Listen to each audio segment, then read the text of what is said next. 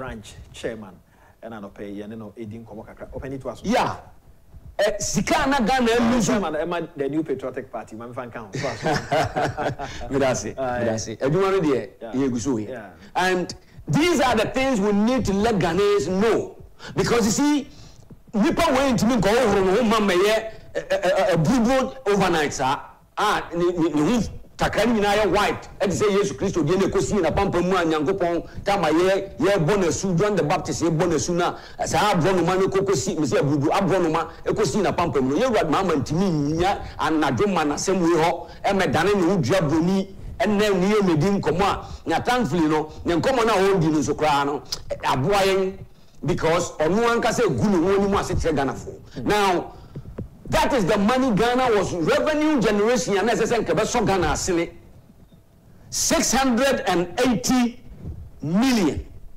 annually. Now, Oba Sanyamaya Kreti Yena VRA, any Gridco, any TOR, any ECG. Sa Numakue became seriously highly indebted corporations. That time, no, you were mama bomb musia sa wabontina maya lokuno. Because of say only credible, only good credit score. Tiasama mino kani. Only good credit score. President Kofo Kreti good credit score. You never say let individuals have credit scoring now or say on tiasiano.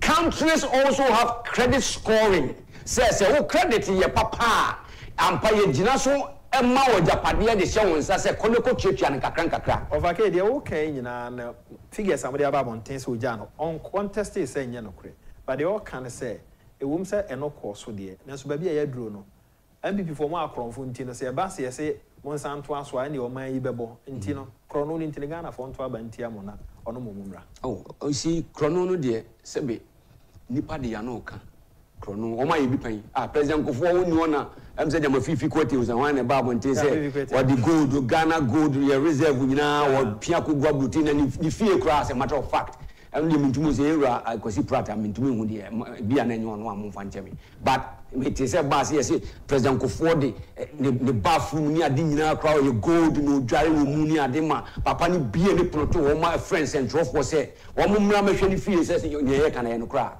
That is how good NDC is. They know how to lie their way to power. Okay. They come into power and amamuonu nimdieno yedi buo man no die. Abomu te se ne adin so abakoko. Enti me kan dia besi we se su nyina no. They now run cover for cover. Eko share sa enumakuo we mu achi. Ena na omudi omudin na koje bosia no. Na omudi koje bosia no wi a na create, loot, and share. No matter time. It is how institutions when you so was broke completely. And na baku cry no na air function. And the so share sa kania no one sema MDS ababe do sa point we are. O man no aye fan say we individual. Na all pabosia.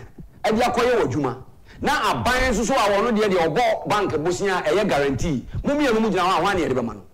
It is the reason why Ghanaians were struggling even that time and omutimi nya loans emfa nya aduma na omoni aban na ebo bosia e wo domestic side because ne ya block wom ya blacklist wom e wo international it omutimi nko enkonko ya aduma bi anko jiska bi emfa me buo ma we ya blacklist wom. So they borrowed so much and it affected even the banking system no and apart from the banking system no mismanagement in terms of ebinum cry this kind liquidity amuno ese shemu ya diko she masine so masine momudi eye adwuma no na ampa omo ntimi fan emia o mabra bomu no ebinum de omo de esa ekobi another banks ebinum de ebi and I know them some of them etimi travel ya ni ko America ekoto to Agyapong ebinum ko be banks e America instead of operating their systems here I be a discuss for masine ebinum ebe United Kingdom ebe toto adan.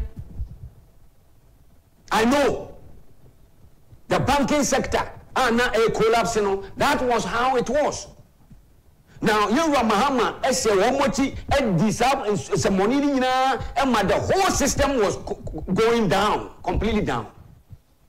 And Yama a happy unity, Sa and Kaniana, and Ne Yakan Wasamakaka, they just because they can't manage anything. Omodia prepare and the Uncle Sam win because that time they don't even have the money. Yadi Nigeria for crude oil, as I said, the Mayan, and my timidity, and power. Your systems, they don't have the money. There's no funds, nothing. Purely mismanagement of the electricity system because you don't have the money to do it.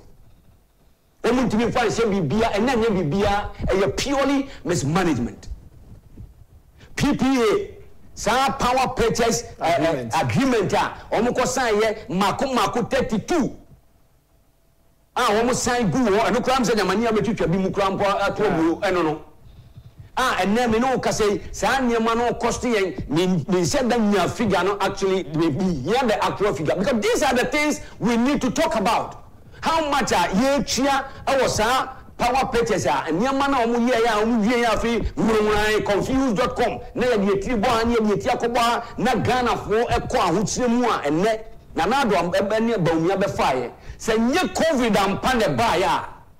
Senye Ukraine war and now me know say in the United States of America Ukraine war affecting Germany omo kuya for sikafo pa omo Germany grains ni adina yedi flour ni yedi anwan ni adini nyina no ne farms.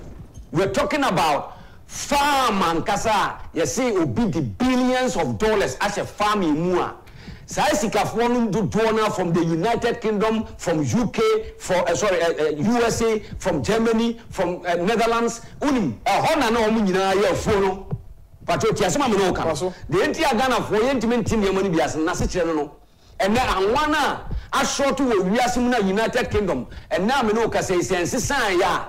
U first look around sa okwa to anwa. Uyi mienu a yesi fa ba kushio wiase anwa oze mmebi na Ghana for to me the anwa free UK e beton wo ha na ze won zo mdi biwa because won kura UK won nya bibiem obaki ma menton ma de na memma